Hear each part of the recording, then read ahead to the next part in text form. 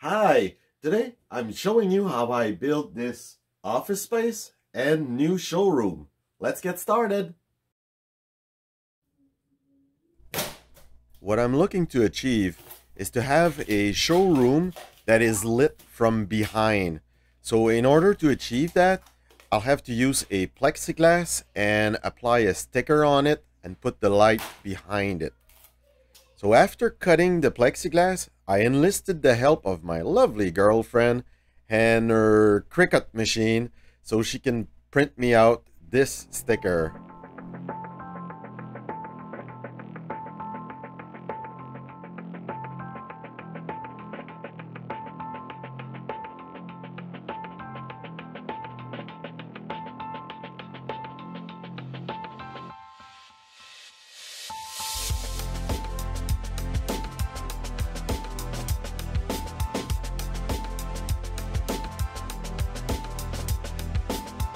After that, I was given the responsibility to apply that sticker on the plexiglass, which was not a really easy task. Let's leave it at that.